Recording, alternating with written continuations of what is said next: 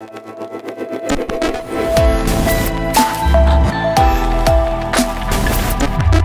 guys, welcome back to Halfman of Tech. So today we have a watchOS update that I want to share with you, and it's watchOS 7.2 Developer Beta 2.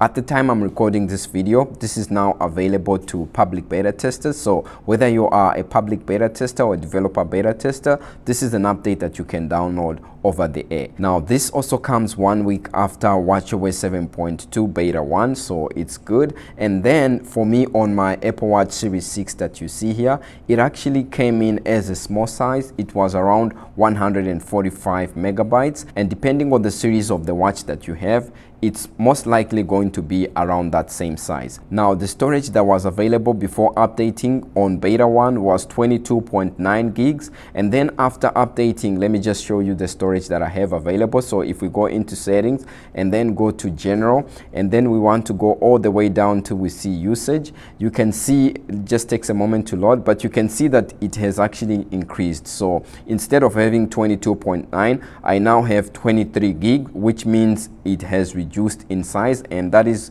something good that came with this watchOS 7.2 beta 2 coming from beta 1 myself.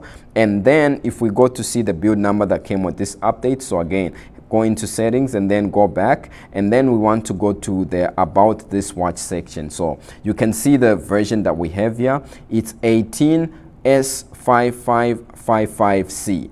This build number has a C at the end, and coming from beta 1 actually had an F at the end. So this beta 2 is actually 3 steps in the positive direction. It's a good update, and the build number, you can see that it has gone from a worse to a more stable build. Now in terms of new features and changes that I noticed after updating to this watchOS 7.2 beta 2, the first one has to do with the screen that you see after updating. So instead of the watch just saying update is complete only, it now shows a new splash screen that has 3 things that are new with this update.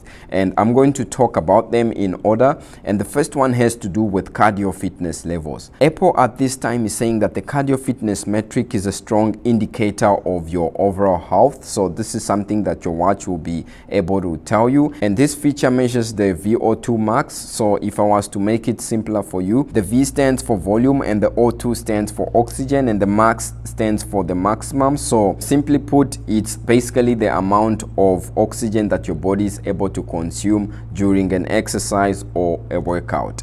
This is something that's new with this update, and in order for you to set this up, you actually have to go to your iPhone, and then you have to go to your health app, and then in your health app, that's where you have to set this up. Once you do this and set everything up in your health app, you have to go to your watch in order for you to see the trends, and then go to the activity tab here, and that's where you're going to be able to access the trends and see your cardio fitness levels. So this is good. It's the first thing that the watch tells you about after updating. And the second thing has to do with Apple Fitness Plus. So at this time I visited the Apple website. It's still something that's still upcoming, and in case you didn't know, it's a new fitness experience for everyone that is powered by the Apple Watch. So you are going to be able to have different modes of fitness on your Apple Watch. And also, just in case you are curious, the cost is going to be $9.99 per month or $79.99 per year. If you have an Apple Watch, you get the first 3 months for free. And this update actually mentions Apple Fitness Plus, which means that it could be something that's about to come out or will come out when this watchOS 7.2 launches officially alongside iOS 14.3. And the last thing that this update mentions has to do with Braille keyboard support. So it now supports that, and it's good to see that this has been added with this watch. Now in terms of bugs or issues that are still there with this update, so far I should say that myself, I haven't experienced any on my blue Apple Watch Series 6 that I have here. However, on the previous beta 1, some people were experiencing issues when it comes to battery. It was draining very seriously when it comes to the Apple Watch Series 4, and sometimes always on display would not update the time correctly, to sometimes delay following the iPhone. So you see how this time, you know, they are in sync, but on beta 1 some people were experiencing issues where there will be a time difference. Now in terms of battery performance, on how it's been for me, so let's go to settings and then go back, and then we want to go to battery. So if we go back to general and then go where it says battery, so let's go to battery, you can see that basically my watch is on 88%. So I updated it like 5 hours ago, as you can see, and that is when I updated to this watchOS 7.2 beta 2. And if we go to see the battery health, you can see that my maximum capacity is at 100%, so still good. And then just in case you are curious, let's see the battery usage. You can see that from the time I charged my watch to 100% until now, it's been about 5 hours. I've lost like 12%. So this is actually not so great, if I was to say, because usually in about 5 hours after updating I usually drop like 8%, but I dropped 12. So perhaps it's because I'm doing more testing, trying to see what has changed with this watchOS update, and also trying, you know, to check out if my features that I like to test out after an update are still working. So perhaps that's that. If I notice some drastic change when it comes to battery drain or battery performance, I'm going to update you on Twitter. My Twitter handles are going to be somewhere on the screen.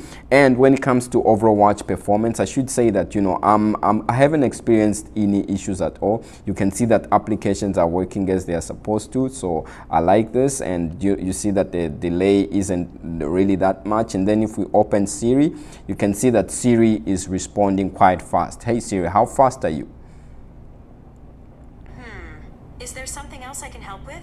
Okay, so Siri is working fast, and that's good. And also applications, I should say, that I've tested, most of them trying to see if anything has changed within the apps. You can see this activity app is working, watch faces are working as they are supposed to, the sensors are working as they are supposed to. And also I tested blood oxygen measuring just to make sure that it's working, and I'm happy to say that with this watchOS 7.2 beta 2 it's actually working, and the values that I'm getting are more or less constant. So that is good. It's no longer fluctuating like before.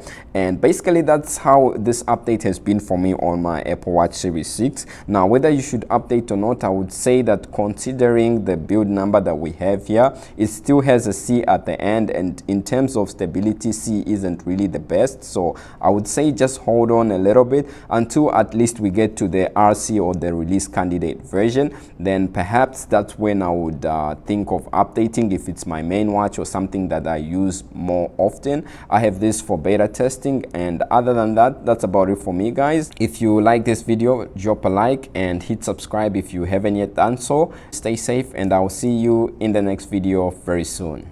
Peace.